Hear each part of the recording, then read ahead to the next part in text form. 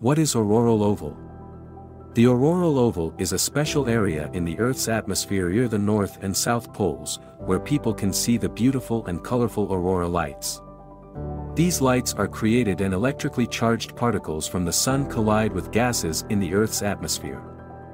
The auroral oval is not a perfect circle and changes in size and location depending on the activity of the Sun. Scientists study the auroral oval to better understand the Earth's magnetic field and how it interacts with the Sun's energy. During times of high solar activity, the auroral oval can expand and move closer to the equator, making it possible for people who live farther away from the poles to see the aurora lights. Studying the auroral oval helps scientists to better understand the Sun and the ways in which it affects the Earth, which can help us predict and prepare for space weather events that could affect our technology and communication systems.